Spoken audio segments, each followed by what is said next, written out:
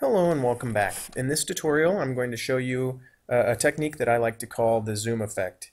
With this technique you can add a little bit of danger to your photos in Adobe Photoshop, but you can certainly try it on pictures that you're not trying to add danger to and kind of see how it works. But I'll go ahead and just get started. As you can see, I have this photo here of a tiger, and it looks like it's just sitting in an enclosure or something. I actually enhanced the colors and stuff a little bit really quick, and I did a pretty poor job, so kind of ignore that, as you can see in the sky here.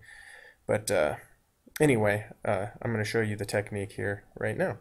So the first thing you want to do is open your image in Adobe Photoshop, and go ahead and just make a copy of that background layer. So what you can do is you can take the background layer and just click and then drag it down into your new layer button, or you can press Control J on your keyboard and that'll do the same thing. The next thing that you want to do is go up to Filter, down to Blur, and then down to Radial Blur. And as you can see, some of the settings here, you have either spin or zoom, and you want to click on zoom. And the quality, probably you want to do best. I'm going to do good, so hopefully it renders a little faster here. The amount you can set here, I'm going to do about half, about 50, actually to be exact, 48%. And then I'm going to click OK. And as you can see, that just applies that zoom blur to everything in the picture. I'm going to go ahead and zoom in on the picture a little bit. You can click your magnifying glass tool in your toolbar, or press the control and the plus sign on your keyboard to zoom in, if that's what you want to do. And I just wanted to zoom in on the tiger a little bit, so because of this next step. So now with my my background copy selected, which I have the zoom effect applied to, I'm going to add a layer mask, and you just do that by clicking on this layer mask button down here, and you can see it added a layer mask. And with the layer mask selected on the layer, go ahead and select your eraser tool.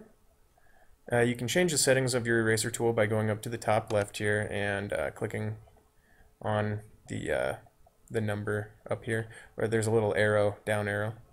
Okay, so you can change the size. I'm going to leave mine, I'm going to go a little smaller, but depending on your picture, you're going to want to, do it by feel, I guess, or by look. But anyway, change the hardness down to 0 and make the brush size whatever you think is appropriate. And on that layer mask, go ahead and just erase away the part, like the subject of your image, mine being the tiger. Alright, and you can kind of just erase as much or as less as you want. Okay, and that's pretty much it. If you think your zoom effect's a little bit too strong, you can either start over. So you can just click off that layer and make a new layer and start over and lessen that, or you can try taking the opacity down, but all that's doing is making it a little bit softer. So if you want the kind of length of that zoom less, you're actually going to have to start over and take that percentage down to like 30 or 20 or something. But here, that actually applies an interesting effect if you just take the opacity down a little bit and let the background show through a little bit more. Another thing that you can do is take that back up to 100%. You can make your eraser tool a little bit larger. We'll go back to about 500 or 500 or so, and you can just kind of click around a little bit with that. Make sure that your hardness is still at 0, and just kind of click away some of the areas and let some more of that show through.